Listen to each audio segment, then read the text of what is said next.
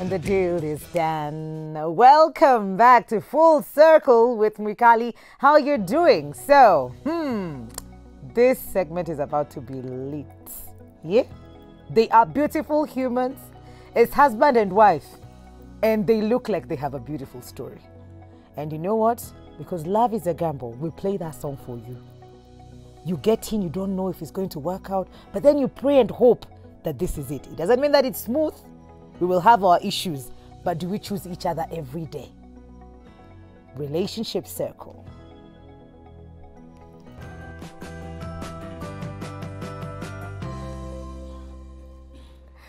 We have an amazing couple in studio, full of character, I tell you. First of all, Louisa, welcome to the show. Her Royal Highness. You look so good. I try now. I don't think you try. You know you're it. Thank you. Charles, welcome to the show. Thank you so much. See your wife. She look gorgeous. Very gorgeous. I tried. I'm the one trying. She was complaining that you're very far, but it's okay for just a few minutes. Yeah. For just a few minutes. You all have different titles. You have different things that you do individually. And maybe we'll start with you, Louisa. Okay, well, today I came as an artist because I just left the studio. We had a meeting in the morning. And then also a lawyer by profession. That's what I've been doing for the last, I don't know how many years. Yeah. And I just wanted to like venture into my passions. I've also been acting on KTN. There's a program called My Two Wives. Before that, there was Mheshimiwa. Before that, I've also been involved in short movies. So acting and music have always been on the background because I wanted to get my law done with. And number one, I'm a mom. For 6 kids, 6 boys.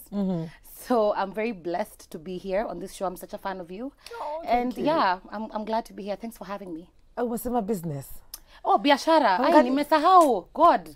You know me, I don't think about that as a profession, but yeah, you do it. I'm an entrepreneur. Yes. I do sell human extensions. This is some of our collection. This is our semi-human collection. Yes. I also do jewelry. I also do perfume. Like the title says, look good, feel good. Okay. So whatever makes you look good will make you feel good. That's true. So everything is under that bracket. Okay. Yeah. Great. Charles, you also have a couple of titles under the belt. So please. Yeah, my name's Evangelist Charles Ugochukunole. Actually, I'm a businessman. I'm into real estate, back home, and venturing here. Then I'm also a producer.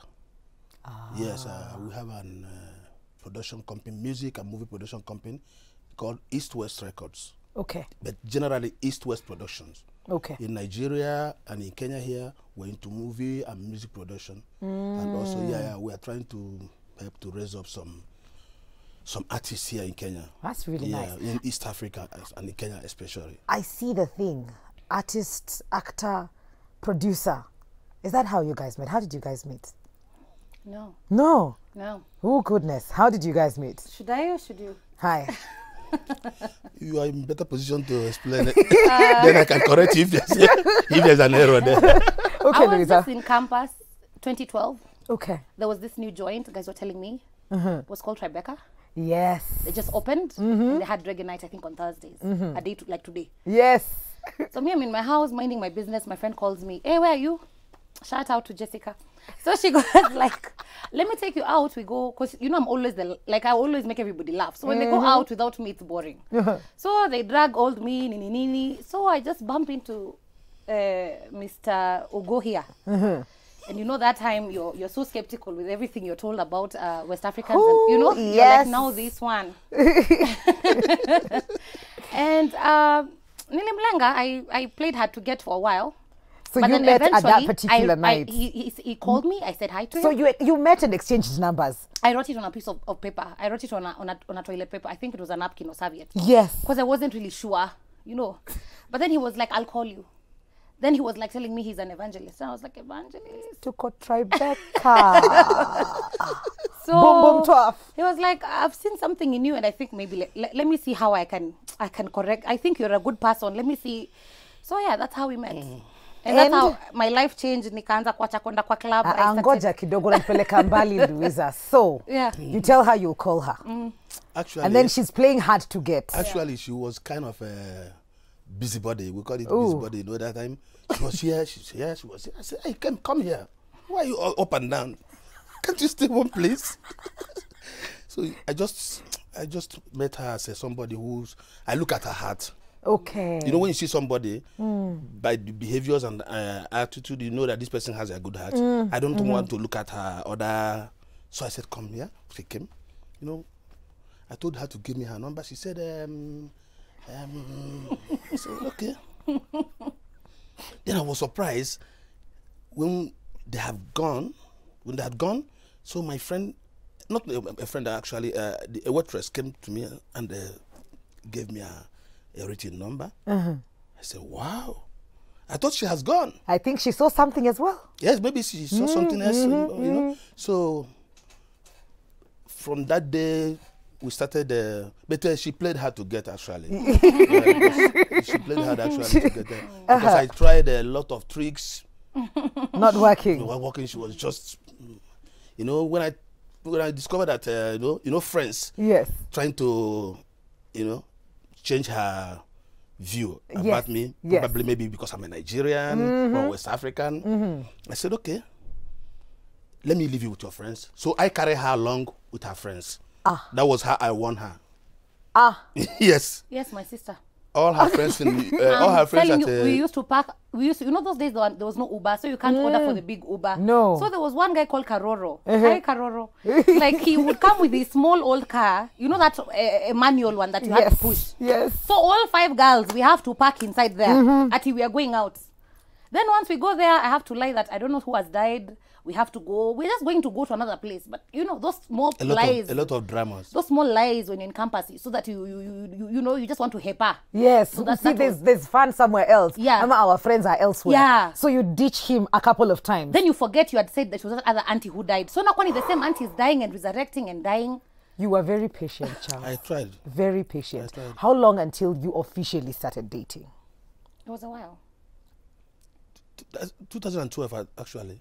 We started 2012 up to date. But I changed a lot of perspectives about Nigerians and West Africans. Yeah. When she Okay. kept, when she What was came what is the loudest thing about West African men that kept you at bay? You know, I'd rather just. Well, I had met some of them as friends and just never really liked how they were operating and stuff. Okay. And I really wanted a friendship so that I could study him. And that's the first thing that we did. We became friends. Because even him, as much as me, I was looking at him like this, he was also looking at me. Okay. Who is this girl? She says she's she's doing law. Where, you know, like he'd even dropped me in school. So we're all investigating each other at this particular point. CIDs. Trying to figure out who this other person was. And I think for a long time that really helped, I think, also to bring us to where we are. Yeah. Because at the end of the day, when after all this time, that sometimes like you're angry with each other. Yes. But then that whole thing of just staying together and just chilling. We're not discussing about anything. Or we're just anyone, chilling. we're Because he just- would call me, what are you doing on Saturday or Friday? Because I remember every Friday I was with him. So I was trying to see, not even at Nigerian, even with the Kenyan guys. You know, Kenyan guys, they always have a girlfriend for, okay, I'm not saying all, gosh, please. I'm not saying all. Okay, let's just say men. I don't want to be put in trouble. There's some men who have like a girlfriend for like Monday, Yes, Tuesday. especially the weekends. Yes, especially the weekends. So I was trying to see where I fit in. But it's like, oh, he calls me on Monday, what are you doing? We can have maybe some coffee. Maybe we can meet on Wednesday at K1. He'd always like pick me from school. And on Friday he'd take me, we just like, he'll come, make for me egusi. That was my first time eating egusi. I loved it. Make for me pepper soup. Like he would literally, I didn't know how to cook at this point. So like he would literally just do that. And so I was just trying to see, okay, this guy doesn't have many chicks. Yes. You know?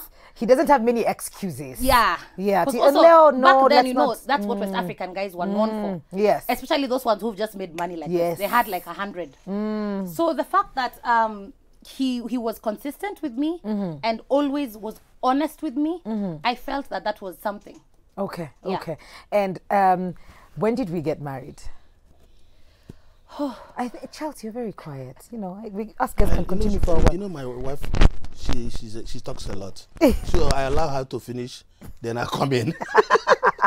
You know, so actually, we started on a good note. I was about I was about a kind of trying to change so many things, not even changing because it's What not is the one thing that you really wanted her to sort of like stop or take her at a different route?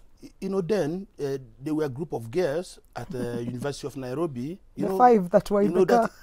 that those days they like to hang out. Yes. They drink on the high heels, you know, staggering on the street after the show, you know. So what I do, I need to try to Pull her out But from you the know, crowd. when you are trying to remove something that is flexible Yes. out of a stronger place, Yeah. you need to be very, very gently and careful. So what I did was I have to use my initiative. If you try to separate this girl now, it will be a kind of a crash. So what I did was I allowed them to go together. If I want to go away, go out with her, I carried them along. I know it cost me a lot. A lot. A very lot, I can tell you. Sometimes she comes, they want to go to another place where maybe that wasn't a place I want to be at that particular time. I said, okay, how many of friends you have? He said, okay, I give her money. A lot of money. Go and take care of your friends. Oh my goodness. You know, with that, I was able to allow her now to choose the better part. Because you're not forcing her. Yeah, no, and you're I'm not pulling her Yes, out. yes, but yes. you're showing her, I will love you even if this is what you choose. Yes, yes. And then you wait for her to choose you. Yes. We're taking a very short commercial break. Charles and Louisa are still here. Send in your questions, 111 444 111. We will be right back after this break.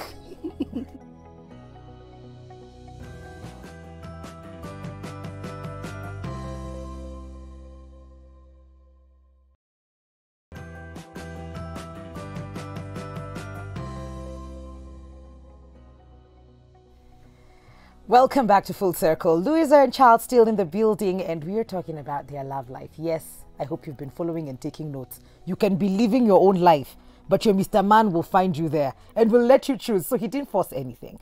So at what point did you decide, this is it? We're going to be together and I choose you? Because he's letting you make the decision. Yeah. He's not pulling you out from this lifestyle that you have. Yeah. At what point did you say, you know what, now I see. Apart from everything else I've been told about West African men, this one is different and this one is for me? The point when one day he asked me, like, have you given your life to Christ?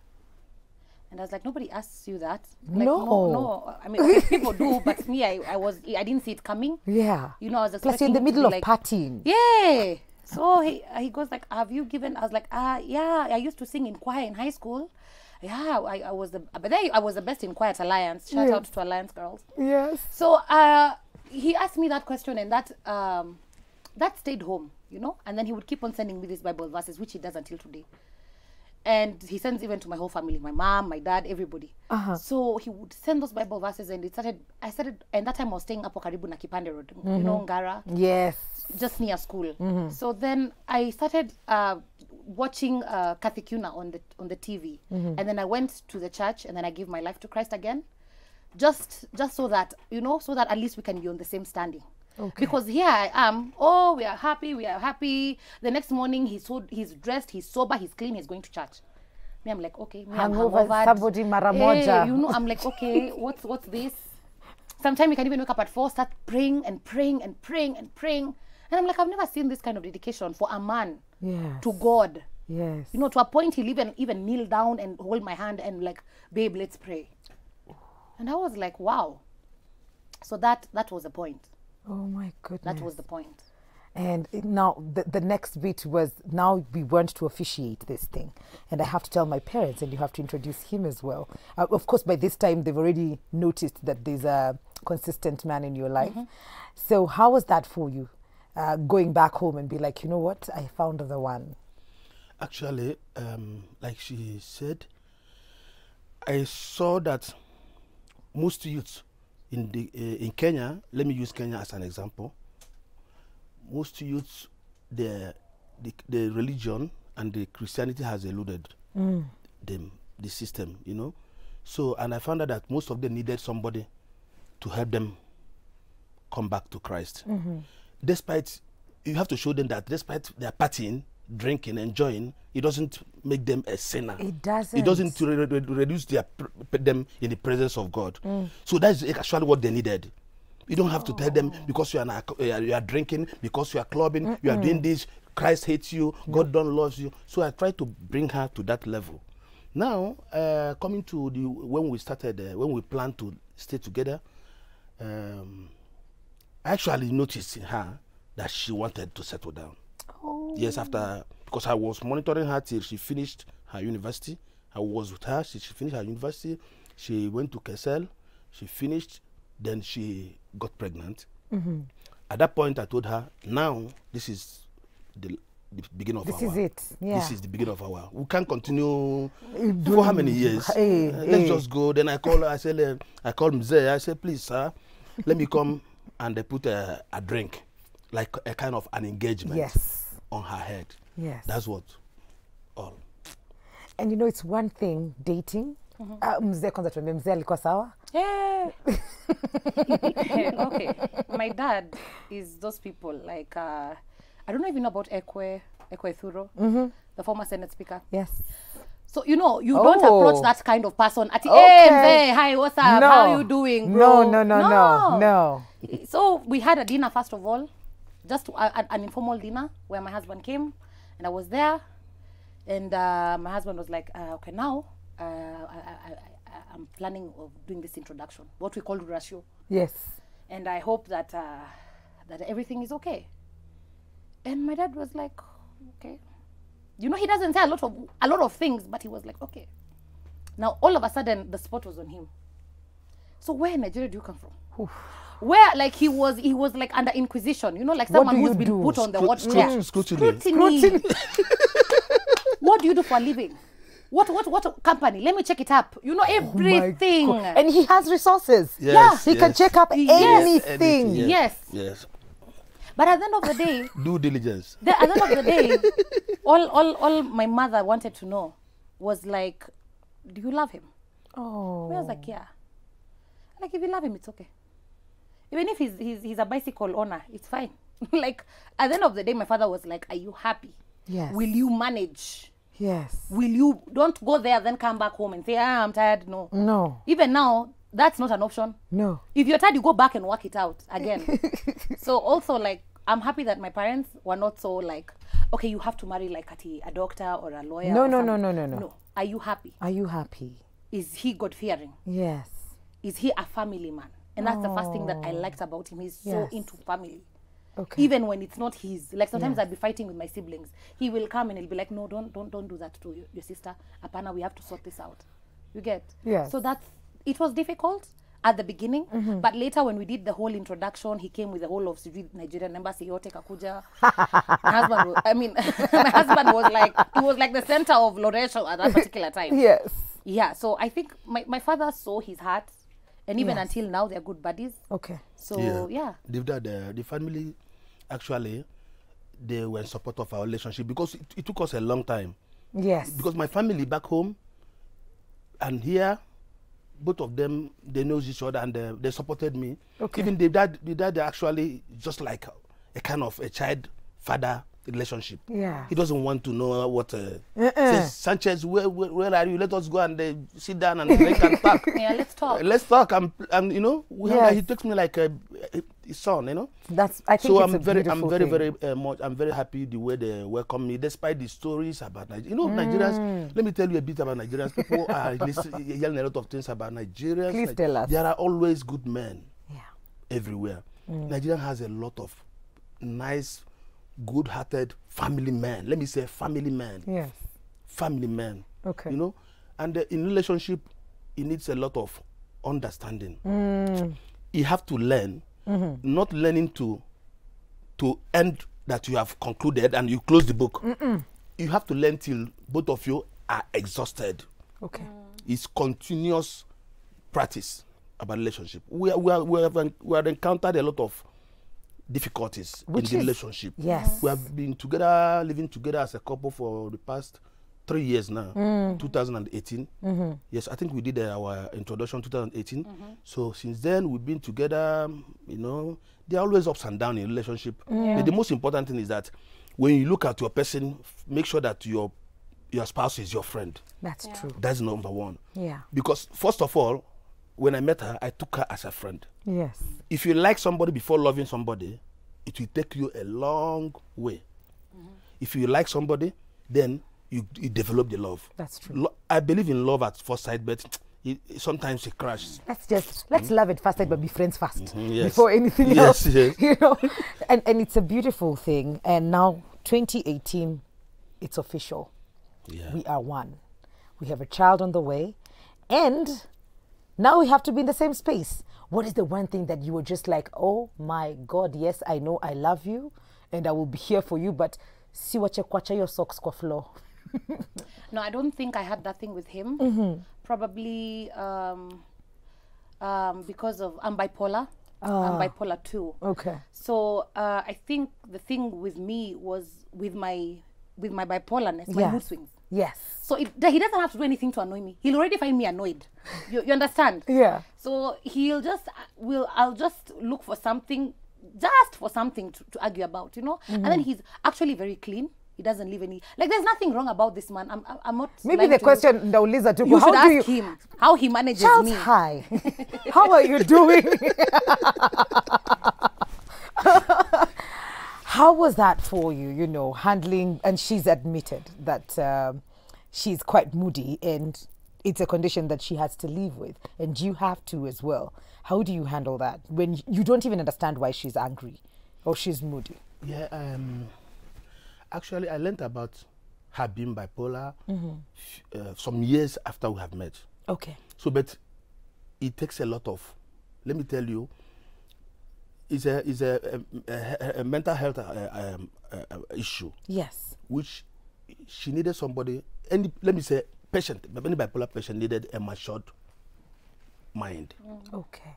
You don't need somebody who will always compare his mood with yours. Yes. So when I find you angry, I'm also angry. Yes. That should not be the case. There you are putting a fire on fuel. What you need to do, how I balance them is most of the time I see her being moody. I just try to condition my mind to allow her to calm down. Because you can see that the person that is moody naturally is a nice person. Yeah. She does everything good. So you can't just say because this person has that kind of something that you can manage, you just throw away a child with the bucket. I can say I can't stop smiling. throw the water away with the child. No. You know, you don't do that. So I try to be matured. Is very, very important. Yeah. And I want to use this opportunity to talk to men, fellow men. Please. When you find out that Charles, this is your camera. Please talk to them. When you find out that you have a spouse who has a kind of, who is, you know, battling with a kind of health issue, mental health awareness, all this and that, you need to support the person, because we are not the same. No, we are not. In relationship, we need to put all. They said for better, for worse. So if you can be able to say, okay, I love you, I want you to be my wife, you need to take up the challenges. You need to take up the challenges. Yeah. So I'm just trying to talk to our fellow men to be patient with them, with our women, and also our women, Kenyan women, Nigerian women, African women. Yes. You must be so much sober and be respectful to a man you call your husband. Yeah. A boss lady can be a boss lady at shop, at office, at workplace. Don't bring boss lady to the house, to the husband, because the husband always the head of the family. That's true. We can always change things. We can elect a woman as a president, governor, MPs, any position all over the world. But when that woman gets home, she drops her position at the doorstep to be able to attend to the family and know that the man is the head of the family. Respect is number one. Men love because of the ego of men. If you can eat a man's money, I'm telling you, men, you can eat his money, but if you disrespect him, he will not be happy with you. Yeah. You can do a man anything because we have ego. That ego, we didn't create it by ourselves. No. It's just from God. Yeah. So we can't change it. In as much as there's a gender, we're preaching about gender equality and that men remain men and women remain women. And they are like mother to us. I urge women to see their husbands like their child. You don't correct them with anger. No, with you love. have to, whenever they are messed up, we know we can mess up as men. Yes. Just open your hands and welcome us back. Then we can be able to correct it. That's And it's the same thing because even women, we mess up. It's not yes, just yes. men It's who all mess about up. men and women. Yes. Also, in addition, thanks for bringing that up, babe. One of the biggest difficulties, I can't say it's because of him, it's also because of cultural differences, Yes. living together. Yes. It was so much easier when we were living apart and courting. But now when you bring the Nigerian culture and then you bring the Kenyan culture, and I'm a Yes. Turkana woman for that matter. Wait. Turkana women don't even know I don't even think there's a word called submission in the Turkana vocabulary, okay? If you Google it up, traditionally, Turkana women, before you get married to your husband, everybody's given a cane. You must beat each other. Ah? Yes, before the man marries you. I'm telling you the truth. Mnachapana. Unachapana ile proper. Why? Yes. Actually, So that as look a at her, woman, look at her nation. Very flexible. How can you touch this one? You can't. You can't touch this one. As a woman, you maintain, whoever wins the fight is always going to be in control of that. So I found myself just fighting so that I could get some control. Oh, like my we'll fight over the goodness. most smallest thing. Where to hang maybe a painting, where to do this. And sometimes I sit back and I'm like, oh my God, what's wrong with me? I need to just let him be, Yeah. Because also, sometimes women will say, oh, this man has a temper. But no, if you rewind before the temper, if you rewind, you'll remember what you did. Yes.